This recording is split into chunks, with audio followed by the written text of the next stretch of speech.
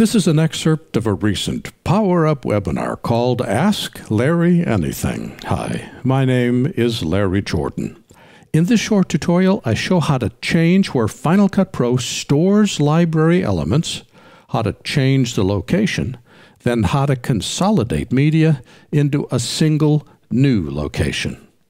Julie asks, how can I change where Final Cut stores media? She's got media scattered in a variety of locations, on her internal drive, on a couple of external drives, and she wants to consolidate it all into a single spot and get it off her internal drive. And the answer is, media storage is determined from the library storage options inside Final Cut. Let me show you how this works.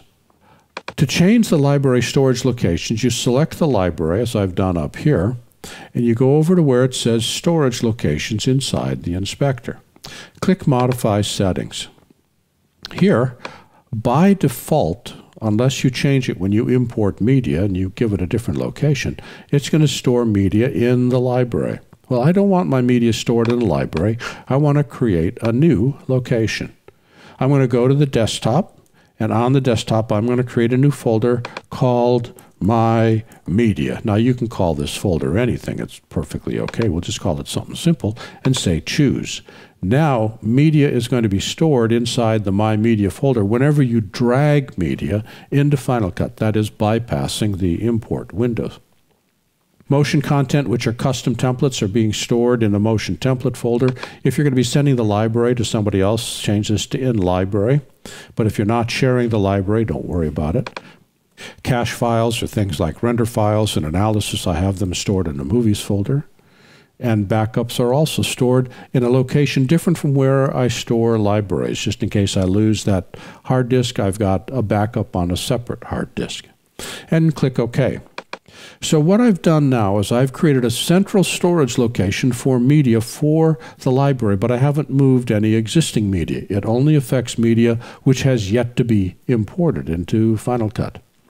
To consolidate the media, go back to the inspector, and notice it says My Media is the folder. Click Consolidate, and you have the ability to pick whether you're going to include original media, optimized media, or proxy media, and the destination it's all going to get moved to.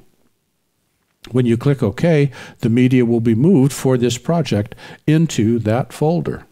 This is a great way to get media off your internal drive and to an external drive without having to drag and relink all these files automatically. The other thing to keep in mind is that if you select the library and go up to File and say Delete Generated Media or Delete Generated Library Files, I'll show you. You have the option of getting rid of render files and optimized and proxy media. Now, when you're deleting this, you can delete only the render files that you're not using because they tend to accumulate, or delete all of them. This is a very handy utility to sort of reset everything and recover hard disk space.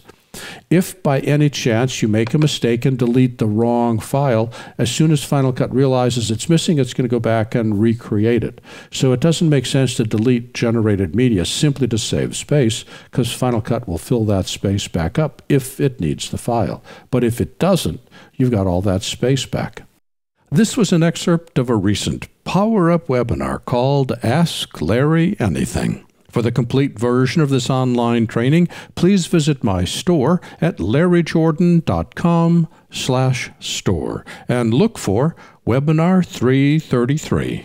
By the way, when you need to stretch your training dollars, membership in our video training library saves you money and time. You can access all our videos for a low monthly price of only $19.99. That's almost 2,000 movies, hundreds of hours, on a wide variety of subjects.